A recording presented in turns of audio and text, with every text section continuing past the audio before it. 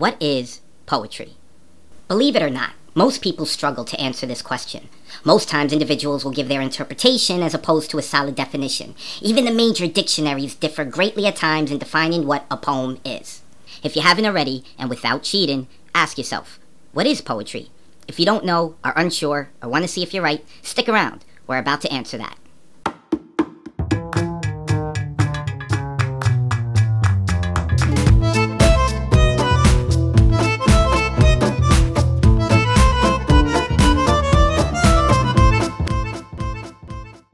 Here's what a few popular dictionaries have to say. Webster's Dictionary, metrical writing. Writing that formulates a concentrated, imaginative awareness of experience in language chosen and arranged to create a specific emotional response through meaning, sound, and rhythm. Oxford Dictionary, literary work in which special intensity is given to the expression of feelings and ideas by the use of distinctive style and rhythm. Macmillan Dictionary, a piece of writing using beautiful or unusual language arranged in fixed lines that have a particular beat and often rhyme. Cambridge Dictionary, a piece of writing in which the words are carefully chosen for the images and ideas they suggest, and in which the sounds of the words when read aloud often follow a particular rhythmic pattern.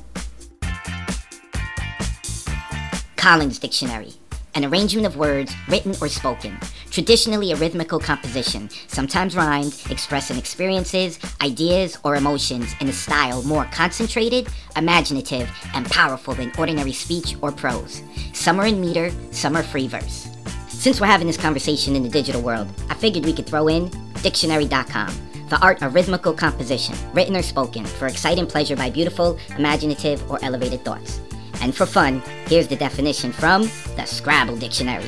Poetry is a style of writing that uses a formula or organization and that is often divided up into lines or stanzas, or it refers to something beautiful. But we're not going to count this definition, just mentioning it for fun. Now, if we break it down even further, out of the 6 definitions given, 4 of them mention sound or spoken word. 3 out of the 6 mention experience. 4 out of the 6 mention imagination, or it having to be imaginative.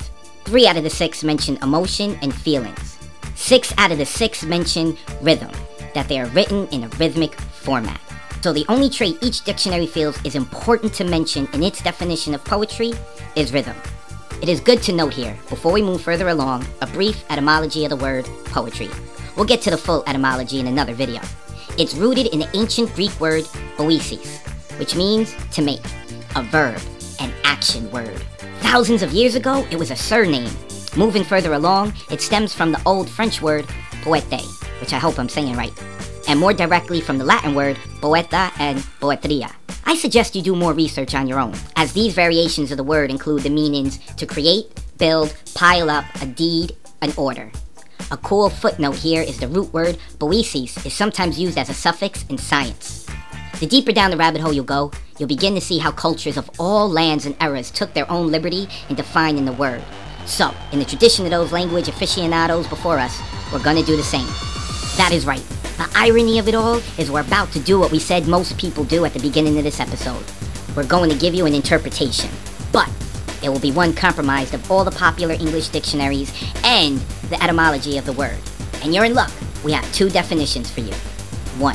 In a broader sense of the definition, poetry is the creation of imagination, experience, and life. Flowers blooming, a child's mind expanding, or a breathtaking rendition of your favorite ballet is all poetry. Remember, the root of the word is to make. In a more narrow sense of the definition, poetry is a written and oral tradition composed of rhythmical words describing an experience or something of one's imagination in a way deemed beautiful and more concentrated than ordinary speech. A little wordy, but I ask, how else do you describe the almighty describer? Moving forward in this series, this will be our definition of what poetry is. I hope this has helped some, and woohoo! You stuck around to the end and you survived my crude animation. Thanks! If you think what we discussed is worthy of consideration, please pass the video on to those you know who would enjoy it. Well, that's it. I hope you enjoyed the video. This is going to be the beginning of a new series, so make sure to subscribe. And again, thanks for watching Poetry Defined.